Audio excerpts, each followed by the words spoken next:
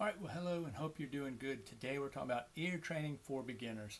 Nothing's more important than ear training, and well, there's a few more things, but you definitely have to train your ears, and definitely know that you can train your ears. Just because you can't hear an F note right now, you can train your ears. Work at it diligently, and you can definitely train your ears no matter what your age, unless you're deaf. But you know, even then you can train your ears to learn these notes and stuff like that. It's just like learning a language. Just as a child, if you're a child, it's a lot easier, but as you get older, we kind of lose a little bit of our hearing, but you can still hear. It's the vibration. People that can't hear at all can feel the vibrations. So it's definitely possible to learn these and know these vibrations and everything else. So you can definitely train your ears. Don't think you can't, and don't give up and don't quit, because you can. But you just gotta take there's a process to it and just some steps, and I have some steps here that'll help you get there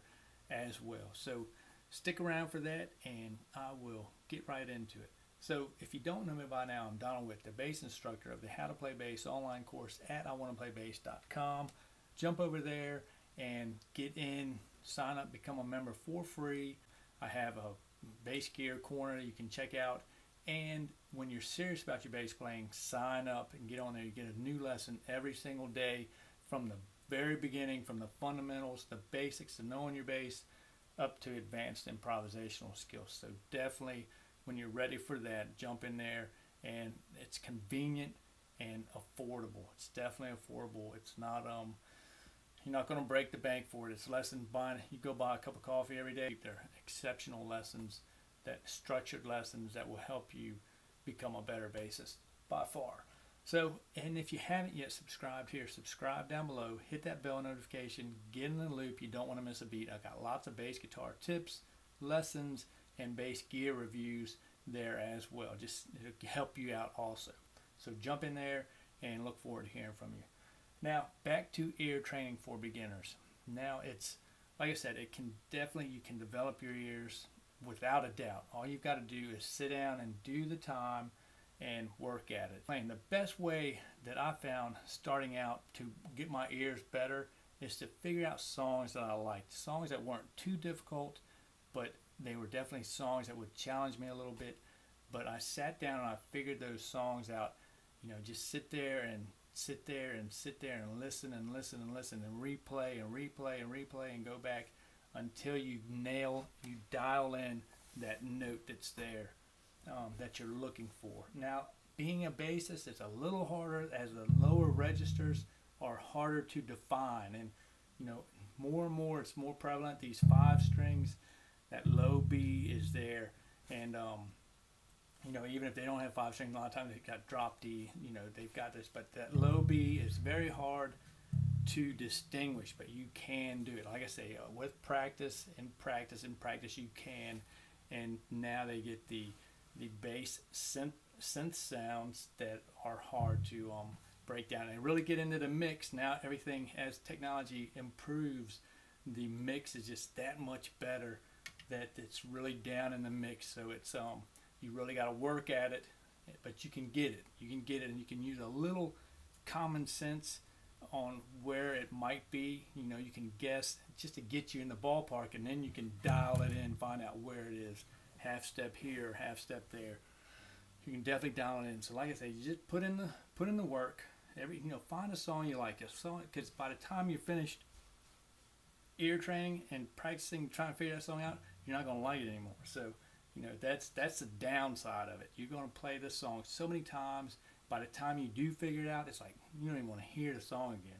So that's the downside, but you can definitely, you stick with it, you dig in and get it done, and learn to like it again, you know, because there's lots of great songs. As you get better at it, you'll be able to figure them out sooner, so you don't lose the appeal for the song, or the appeal the song has to you in that amount of time. So you get better at it, you can just nail it, knock it out in, you know, a few times once you figure out how things come together.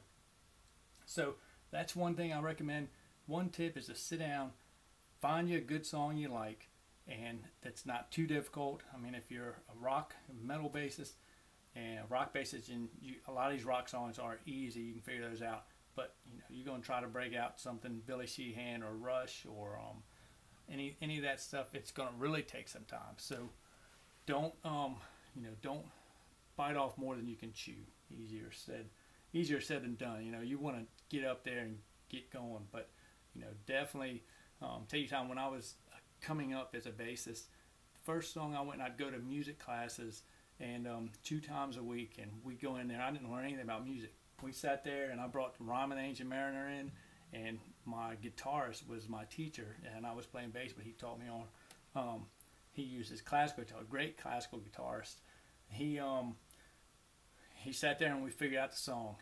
And that's how we did. We just, sat there for most of the lesson and figured out Ryman Ancient Mariner, the longest song ever. So, it was kind of definitely well above my level at that point, but I dug in and played it day in, and I just never got tired of it. I don't know why.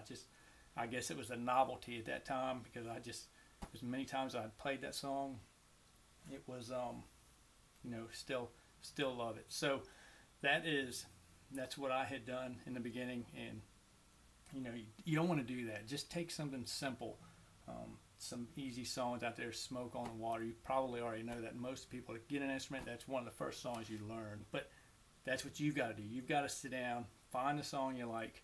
That in certain genres too. I mean, if you're not particular to a genre, which I'm sure you are, you find a genre that's not too difficult. Say rock.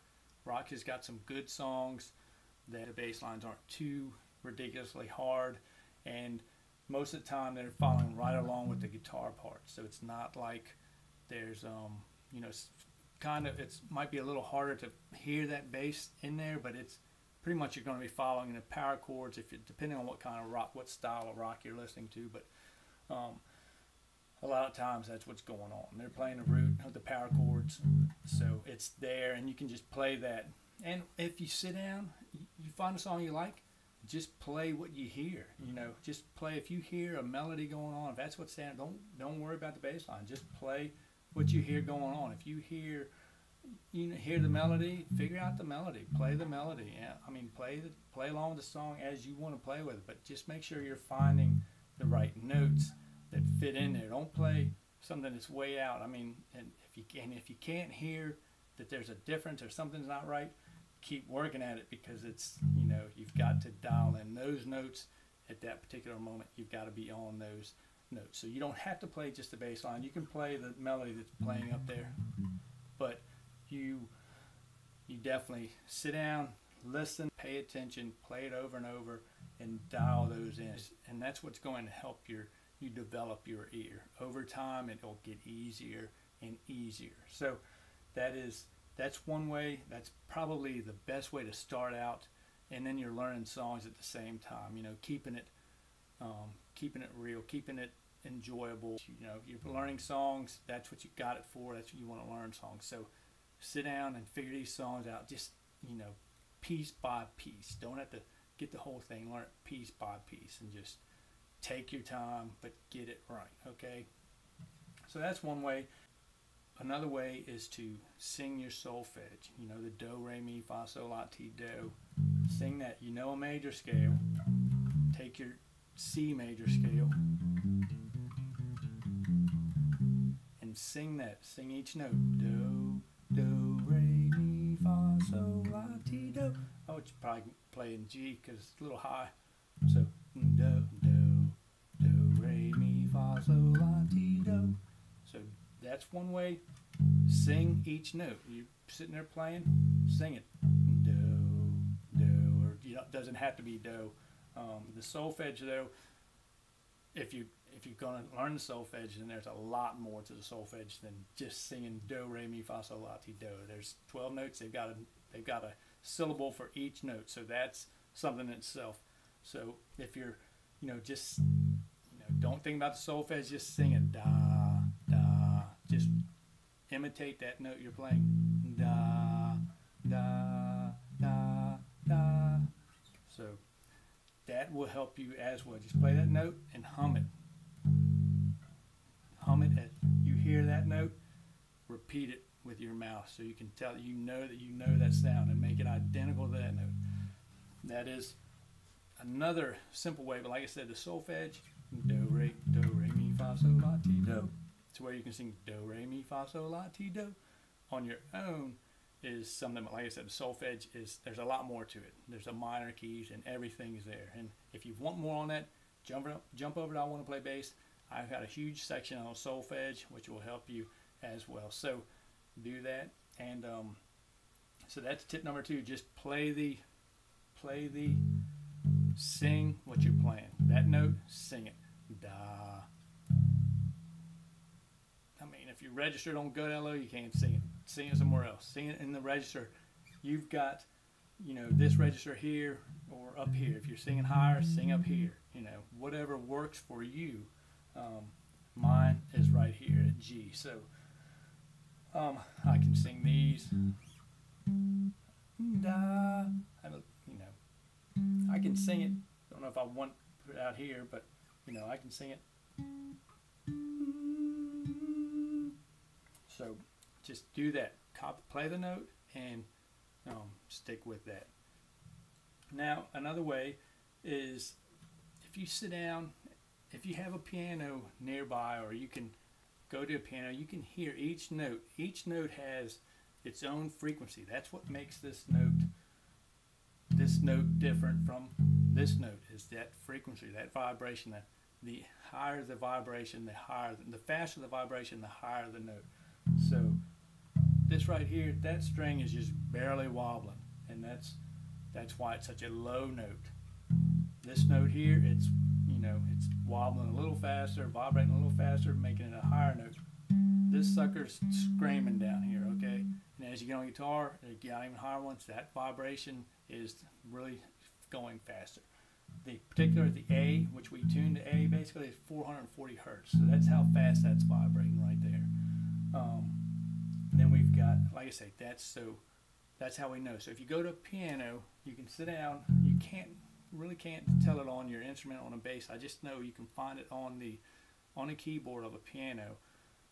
You can play one note, just play the F, and you can hear the color in that note.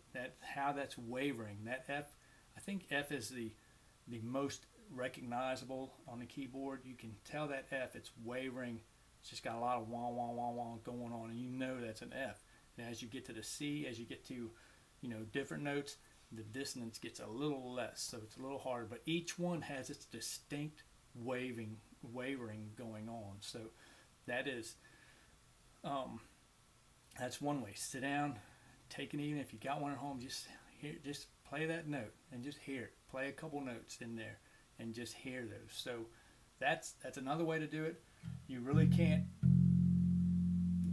really distinguish it on bass. These frequencies are just so low, but you can tell it on a piano. It definitely is noticeable and recognizable there. So sit down. So tip number 3: sit down at the piano and listen to the wavering. See which one's which, and then distinguish them like that. And that's one way to just develop your ear. Just really, you're listening for that, and you're really focusing and concentrating on listening to that, and that's developing your ear at the same time. Just the focus, the time you're putting into it is what's developing your ear. So that's some ear training for beginners, something to work at. Like I say, there's intervals. It gets a little more advanced. Like I've got it at my course. We go into in details, intervals and stuff like that. That will help you considerably, but it all takes time. Ear training, you can learn to hear chords and pick apart every note in that chord, and that's when it gets the advanced stuff. That's when you get real good at it, and that's what we're working at. So hopefully you got some value out of this. If you did, help me help you. Hit that like button, and I will catch y'all in the next video on the Flip Flop. Bye now.